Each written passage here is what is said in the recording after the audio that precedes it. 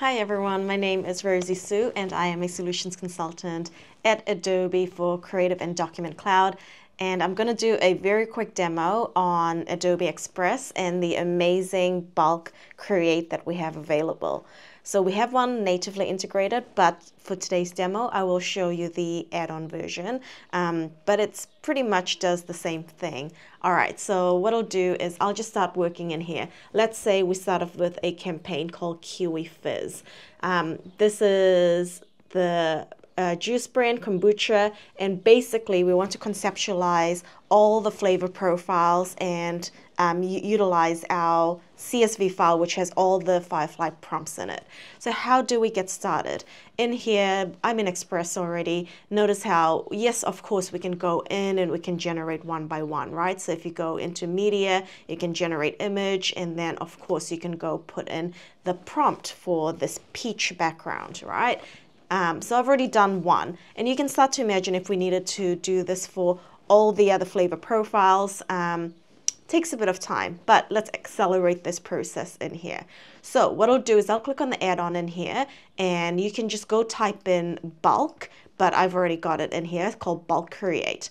Now what this does is it will open up on the right hand side in here, and there's 3 steps. So you can set up your CSV template, you fill it out, and then you basically upload the CSV template. So let's go and get started.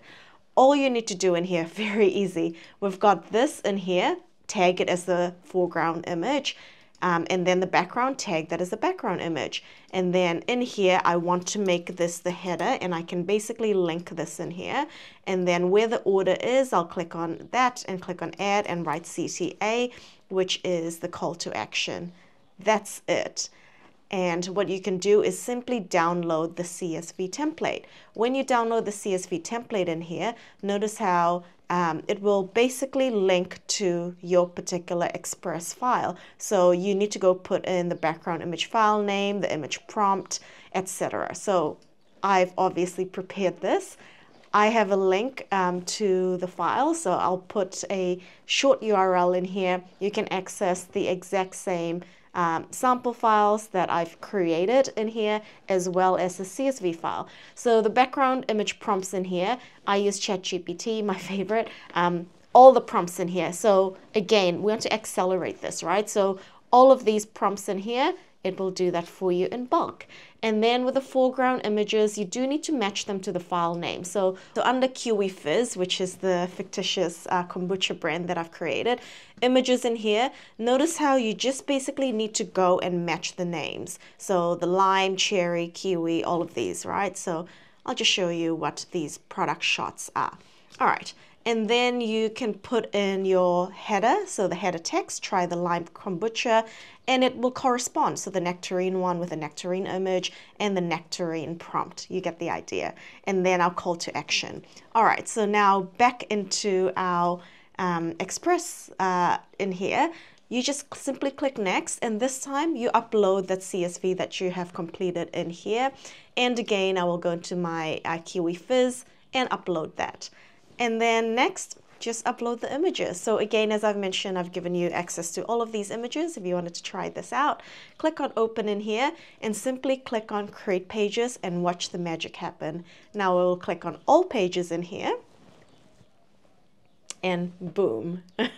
How incredible is this? So I hope you enjoyed this demo. I will just wait for it to finish loading, and then I will just click into it just to show you all of these and what it looks like. So double click into it, and then you can notice in here it will tell you that success, all done, so you can close that out, get some more real estate. So just like this, you've got the lime kombucha with a lime background, nectarine, cherry, mango, and all the different cans in here. Of course, if you wanted to, you can always double click into it. It's fully editable, right? So you can go in to each layer and make the changes that you require. All right, so that's basically it. Give it a go. I hope you enjoyed that, and I'll see you all next time. Bye, everyone.